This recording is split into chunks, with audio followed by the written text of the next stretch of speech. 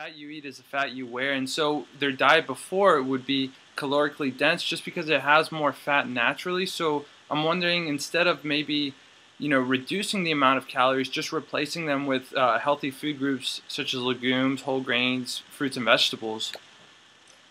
That would be a wonderful thing to do, although the studies done on fatty whole plant foods, Okay. like nuts and seeds, for example, Yeah. you would expect, because they're so calorically dense, they have so much fat in them, that if you, added a handful of walnuts to your daily diet, Right. you gain weight. That's a lot of calories. Turns out that's actually not what happens. Huh. And there's this remarkable consistency among trials, some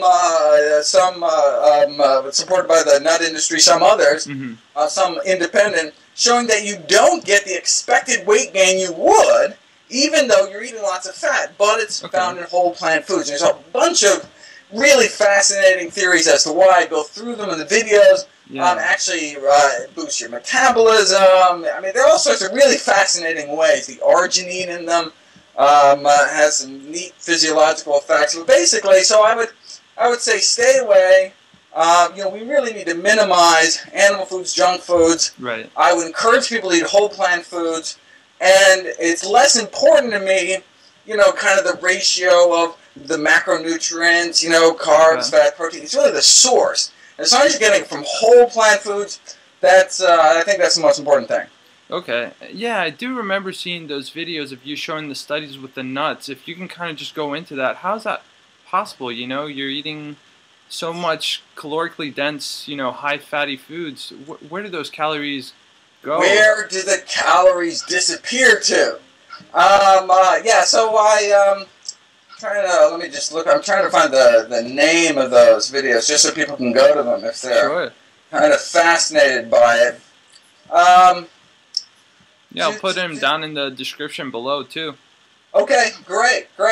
The video on the site, nutritionfacts.org, is called Solving the Mystery of the Missing Calories. Right. And so that follows a video called Nuts and Obesity, The Weight of Evidence, where I go through, every study in the last, I think, 8 years that has looked at weight gain, the risk of overweight, obesity, abdominal obesity with nut consumption, and seeing that there's no that you don't get that kind of weight gain. Where do the nut calories go? And so I talk about some of the various theories, one of which is the so-called pistachio principle, which basically suggests that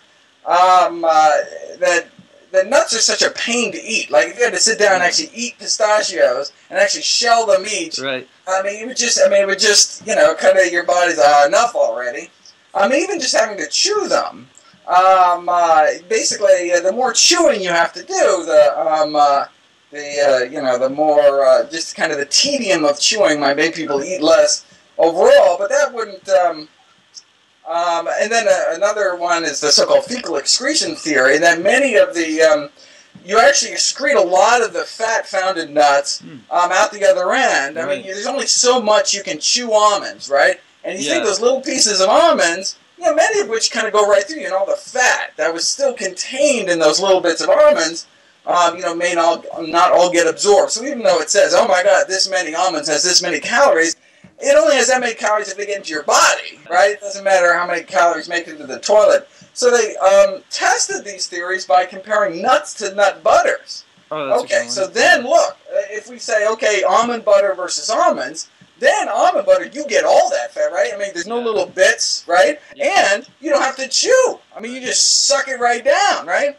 And then they did these like smoothie recipes where they used like walnut smoothies, where they made it so, they blended it up. And they found out that they still didn't see the weight gain, right? So they said, oh, okay, so the whole pistachio theory out the window, the whole fat excretion thing out the window. So what the heck is it?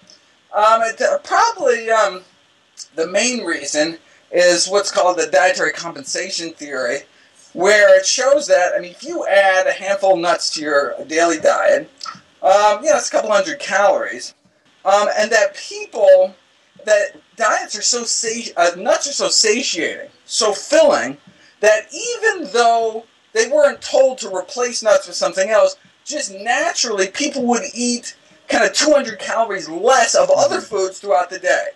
And so even though they were told, just eat whatever you were eating before, but add a handful or 2 handfuls of nuts to your daily diet, they said, okay, God, I'm going to get fat. All right, but they kept eating nuts. But just because, they felt so full and they're so packed with nutrition that their body, they just ate less for supper without even thinking about it. And so if you actually calculate their diets, they were eating kind of 200 calories less without even thinking about it. And so thereby, displacing the other foods in their diet. And 90% of what people eat in this country is much less helpful than nuts, right? So you're displacing bad stuff. Yeah. It's not like they weren't eating 200 calories of kale that day, right? I mean, they were eating, and so it benefited their health overall.